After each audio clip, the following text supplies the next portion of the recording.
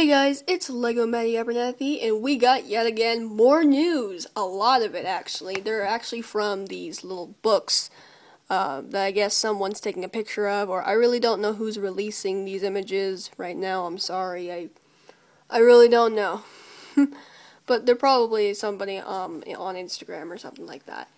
And apparently there was this picture right here with the ninjas put up in jail of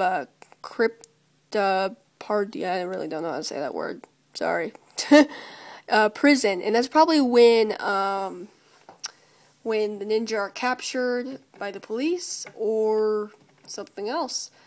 But we also got this little informational image here called Behind Bars, where it shows a ghost Captain Soto Wu apparently as a djinn, so maybe he becomes bad again, which is very interesting. Or maybe that's just his final form.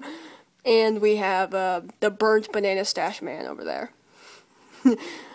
Yes, I used one of your jokes, Amehan Wolves. Now shut up about it. So, what it says is Nanakon stole the realm crystal. Apparently, the green ninja did not hide it well enough. The ninja were locked up in the something, I don't know what that word says, prison. That's where Captain Soto told them about Tiger Widow Island and a spider there whose venom could defeat Nanakon. Follow the chains to discover what the mysterious Captain Soto looks like. Oh, sorry, I just read the activity on the book, sorry. Gosh, I did that twice. Why do I do that? I really don't know either.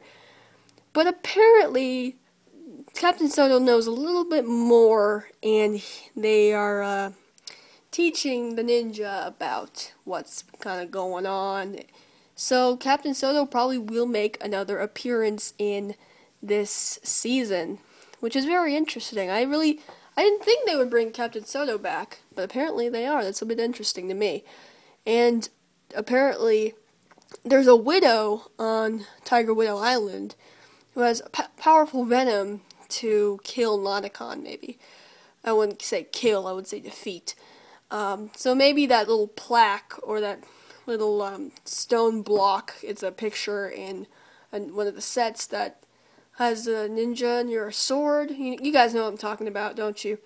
Apparently that is a spell to defeat Nanakon, not make the swords like some people think. Well, that's very interesting though. I hope you guys enjoyed this news, and if there is any news, I will try to cover it today, and I hope you guys have a fantastic week, and I guess I'll see you guys later. Bye.